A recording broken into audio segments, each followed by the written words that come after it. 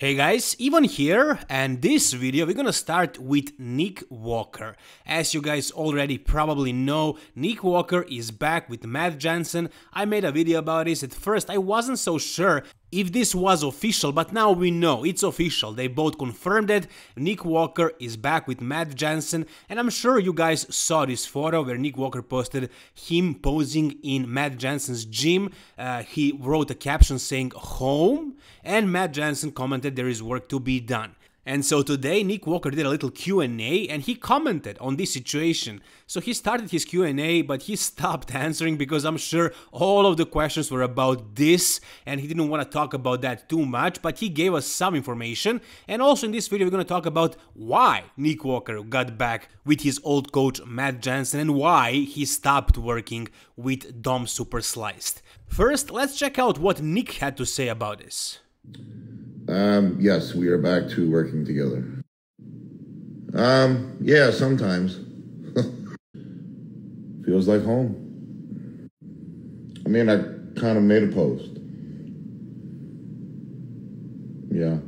And this is the only post that he made. I know, guys, Nick was very vague in his answers here. Obviously, he doesn't want to talk too much about it because he knows everybody is waiting for his actual comment. And I'm sure it will happen first on Fouad Abiad's podcast. As soon as it happens, if he says something interesting, I'm gonna comment on it as well here. Dom Super Sliced didn't really make any comment about this. It looks like he is kind of upset, and he should be. Nick Walker is definitely his highest profile client, and I am sure that there was a lot of pressure on him because he was trying to prepare somebody who is potentially going to win the Mr. Olympia, and considering that he never really had any top level pros, it was definitely a risky business, and I'm sure Nick Walker didn't really feel super confident about it. He probably didn't know what was gonna happen, which is totally understandable. This is one of the photos that Nick posted while he was working with Dom Super Sliced. So basically what you can see in all of his progress photos, it looks like he definitely gained a lot of muscle in this past off-season. You're gonna see comparison from last year's off-season to this one, so he definitely gained a lot of muscle. So props to Dom for that. But as far as conditioning, the way this prep was going, I made videos about this. I said in my videos, Nick Walker looks soft. I said it multiple times. I know a lot of people didn't agree with me. They were saying that he actually looks good for like 16-15 weeks out, but I don't know about that. I don't think he looked that impressive. I think he looked way more impressive when he was working with Matt Jansen. I'm gonna show you some photos of his older prep. You're gonna see what he looked like back with Matt.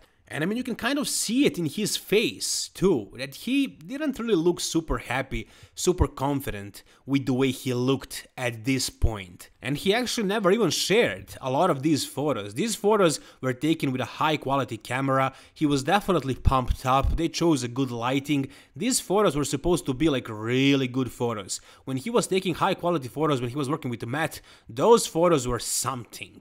However, these, he didn't even share all of them. You can see all of them on a photographer's profile, but Nick maybe chose one or two, and in both of those that he posted, he didn't look that great. Here, for example, he was working with Matt Jansen, and he was 17 weeks out.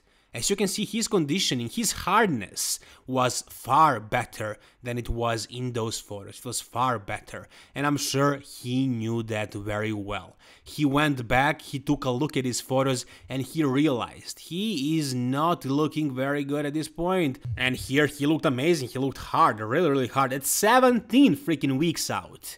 But did he grow in the off-season? Hell yeah, he grew a lot. He is way bigger than he was right here. But again, guys, Nick Walker is a freaking mutant. He is a freak of nature, and when he wants to grow, he grows. He would have grown if he was working alone, if he was working with Matt. I don't think Dom really had too much to do with that, but Nick was coached by him, so props for that, for sure.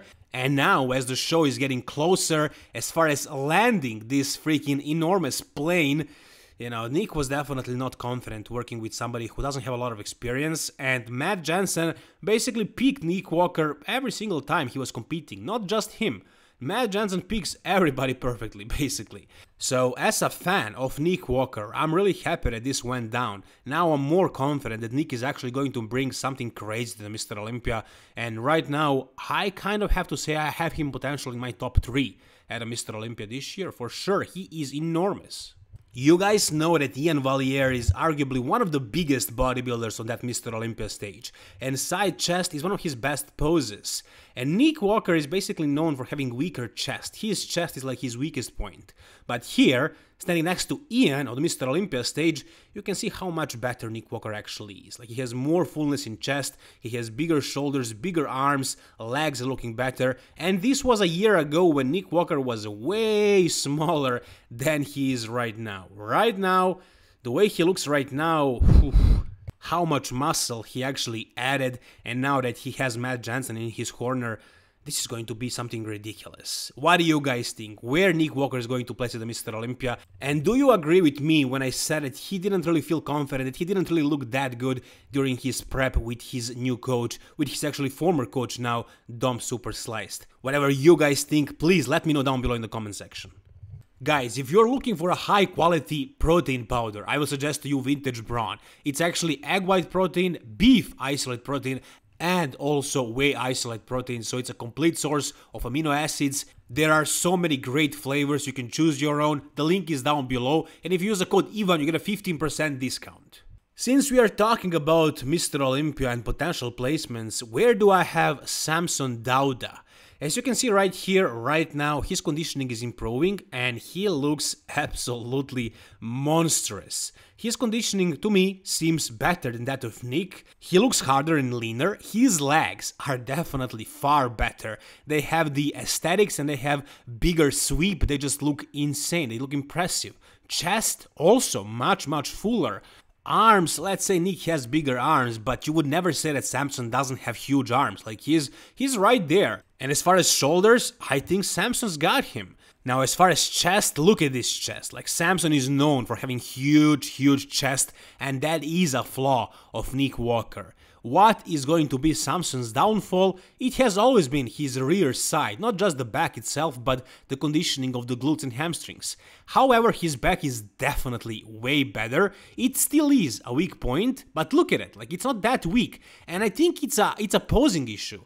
Look, if he opened up a little bit more, this would not even look like a weak back. Here, it looks so much better than last year, and it's not really that much of a weak point. So I know Samson never really proved himself to that level, but based on what I'm seeing, I just cannot say that I don't see this guy being in top 6 at the Mr. Olympia at the very least. At least. You guys know how heavy he is. Like, he's a big freaking dude. I think he was like 336 at one point in prep, and now I don't know what his weight is right now, but he's probably not below 300, so he's going to be really huge on the stage, and he doesn't have many flaws. Look at the stomach, look at the waistline, look at those crazy legs, chest, arms, shoulders, everything from the front and from the sides looks ridiculous, looks insane. He really doesn't have a lot of flaws. The only flaw could be back, but it is much improved, and it's not that weak, it's not that bad. He is really good right now. So again, I know it's really hard to predict where this guy is going to place, because we first have to see him compared to the other guys, but if I was a betting man, and from what I'm seeing right here, I have him not worse than top 6. The only reason I'm not saying he's going to win the Mr. Olympia is because of those lats. It's hurting him in the back poses and in some of the front poses like this one, front lat spread, so that is a flaw. It's one flaw, everybody has flaws, but this is kind of a big one, so it's definitely going to hurt him, and if he didn't have this flaw, if he had an amazing back, I would say he's going to be the Mr. Olympia winner. Like this, I have him not worse than top 6, potentially top 3. That's what I'm seeing here, that's what I believe. If you guys think I'm exaggerating or something else, tell me down below in the comment section. As you can see, his glutes are coming in basically, like he never really had shredded glutes, and I don't really expect him to have them totally peeled like Nick Walker's, for example, because he just doesn't have the genetics to get those glutes super peeled. Similar situation with Andrew Jack. I mean, we'll see, maybe Andrew Jack is going to get them peeled for the Mr. Olympia, maybe he was saving his conditioning for that show, but as far as Samson, Now he's working with Milos Archer. Milos knows all kinds of freaking secrets, and if there is a way to spot remove fat, aside from liposuction of course, Milos knows that secret. Milos knows how to do that, so I'm really expecting Samson to bring great conditioning, great looking glutes. As you can see, even at this point his glutes are not that bad. Like maybe he won't have crazy cuts, crazy details and lines, but he will be in condition, and as you can see his back is much better. There are flaws, his lats definitely should come up, but everything else looks super impressive. Overall he looks very compact. Again, top 6, potentially top 3 if he had better lats. Mr. Olympia winner, that's my opinion. Whatever you guys think, tell me down below. Alright, next let's talk about James Hollingshead. So you guys saw him at the Arnold Classic UK where he looked tremendous. He looked amazing. That was definitely his best edition ever. And now, after that show, he's not quite certain what he's going to do. Before that show, in all of his YouTube videos and podcast of Fuad Abiyad, he was talking about his approach, his cheat meals, him prepping alone, having just somebody looking at him from time to time, and we were all very doubtful. We weren't sure what's gonna happen. However, he proved to us that he knows what he's doing. And now, at this point, he signed up actually for France, but he didn't show up. Why? I'm gonna show you in a second.